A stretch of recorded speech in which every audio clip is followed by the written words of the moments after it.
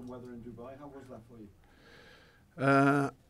I think everybody benefited from what opportunities you can take when you haven't got a game, because we weren't in the FA Cup anymore. So I think that most clubs throughout the country will take a break at some stage.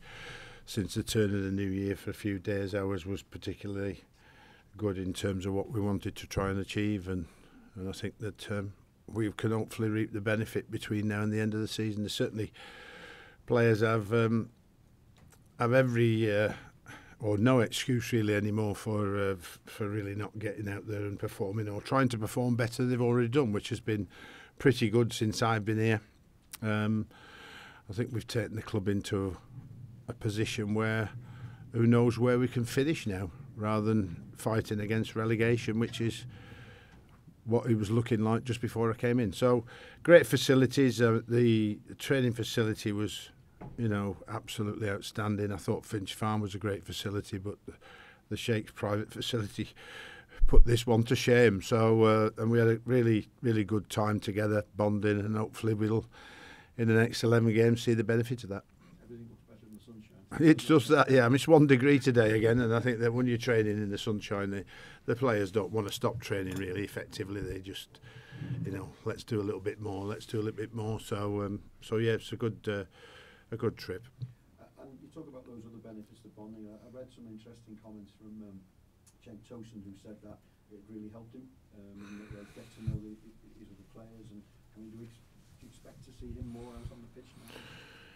Well, you've got competition because of Omar great form, and in terms of what he's achieving now. I think that Omar's position at Everton has never really been as good as it is at the moment, where he's put himself in a position to shine and score goals. I think that he's got goals and assists to his name, and he started games on a regular basis, and the competition with him and Dominic and Tosun is a bit fierce, which is what you want. So Omar's grasped that position at the moment, making assists, scoring goals, holding up well. So it's made it difficult for me to replace him at this moment in time. I think he's got 7 goals this season, a couple of assists, and his form has been pretty good.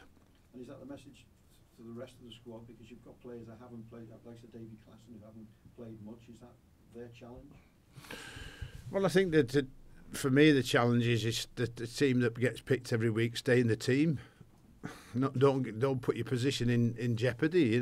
Put the shirt on and go and perform to your best and go and get the results. So I can't change that team. Like I mean, I think with the fixtures that are coming up now after New Year and Christmas, New Year, you have to move and rotate your squad around. Now I'd prefer that the team only gets changed by injuries really, or suspensions, and the team that gets selected plays its very best and continues to get results, which will make it difficult for me to change it, and the rest of the lads have to be patient and wait then.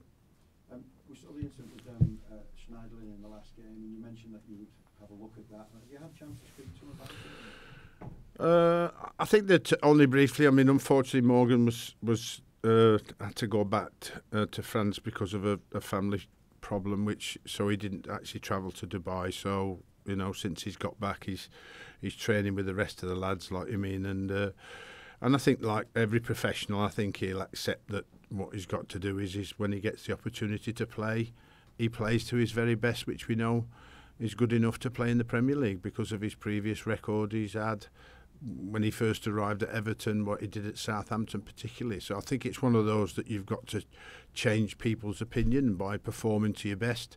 Let your football do your talking.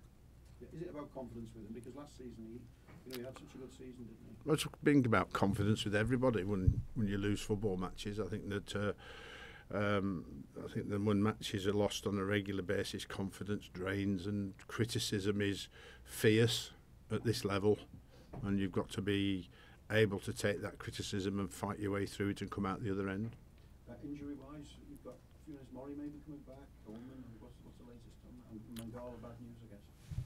Yeah, Mangala, Seamus is looking like he may struggle for this weekend as well. But Leighton Baines been travelled and training with us on a regular basis, so there's an opportunity for him to come back into the squad, you know. So, but our injury list has obviously been reduced since I arrived, which is one of the aims that you always try and do when you take a club over. Can you keep your players fit and ready for action? And I think that the squad is looking quite strong at the moment, and obviously selection process is down to me. And a new signing of a new contract for Ghana, how important is that for the club? Well, I think he's signed it for the future, and what he's done and how he's performed. Certainly since I've been here, it has been very, very good indeed. Like I mean, so I think it's one that he's committed to, and we look forward to his long-term future. And I think that hopefully he'll continue to grow and get even better than he is at this moment in time. I just finally from me, Watford. Other than the weather, are you expecting a bit of a frosty reception down there with everything that's gone on over the last few months since the last time actually you played here? Regarding just the whole thing with the Marco Silva thing. What about it? Well, just there was some animosity, wasn't there, between the two clubs? Well, I mean, that's nothing to do with us now. I think things have moved on from there, and both clubs are going to get on with what they want to get on, and both clubs want to have 3 points they want to try and achieve. I think what went on weeks and weeks ago certainly is long in the past, is water under the bridge, and everybody in football needs to look forward more rather than look in the past. But I mean, from our point of view, trying to improve our away results, which have been not as bad as everybody thinks since I've been here, because I've won 1, drawn 2 and lost 3. So apart from the Tottenham and the Arsenal game, which was obviously one that you can't accept, the improvement since I've been here away has been better for points than before, but for me still not good enough, and we still want to improve on that. And they're a different side, aren't they, from the side that sort of the start of the season was flying there. It's not been the same recently. Everybody does that spell. Like I said, everybody, if you listen to most managers throughout the Premier League, at probably the top 6, goes 4 or 5 games without a win. I mean, it's been happening to Burnley recently, where they've gone, and they were 4th at one stage and have just got themselves still in a very good position. But there is a time when results don't quite go for you for one reason or another, and then you've got to fight your way through that period. Accept the criticism you get and move forward and get the victories under your belt. Like I mean, we've turned it around by winning the last 2 home games. I think that we got 7 points at the last 4 games, which turned it around a little bit. Not quite as good as we wanted, but we're trying to move forward and see where we can finish. We have 11 games to go, and the first thing is to secure our Premier League status. I think there's no doubt about that first, and then how far can we go from there? And if we can improve our away results and continue our own results, I think we could look forward to looking up the way rather than down. So how's the Mangala injury? There's a lot of speculation that he's out for the rest of the season. Can you just I think we're taking a second opinion on what we have to try and achieve with Mangala. I think that it's a very difficult thing to assess just how long it's going to take, whether it's going to be longer than first predicted or not. And I think that this early stage, while people put a lot of times on how quick you're going to recover, it can never actually really be the case. It cannot be a certainty that it can be 8 weeks, 10 weeks or 12 weeks at this early stage. I think that you have to judge it week by week. Each person has a different healing process. Some people take longer than others. Funes Mori would have been expected to be fit a lot quicker than he is, and I think probably Seamus as well, but it wasn't to be. So I think at this early stage we can't or shouldn't really put a figure on it. Young Davies could play his 50th Premier League game this weekend, Yeah. 19. You've been here 3 months, I think, now. What's your assessment of the young players at this club?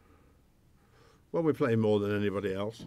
I think that's the best assessment I can give. I think that a lot of that came around by the injuries to the more senior players, which gave these opportunities for the younger players, and the younger players grasping those opportunities. I think that you know, they've played a lot of minutes in the Premier League, which will stand them in really good stead for the future, and they've got to continue to get better, I think. But the Tom Davises and the Mason Allgates and the Dominics, John Joe Kennys, even Benny Benningham is in our squad all the time, like I mean. So those lads can force their way into the first team.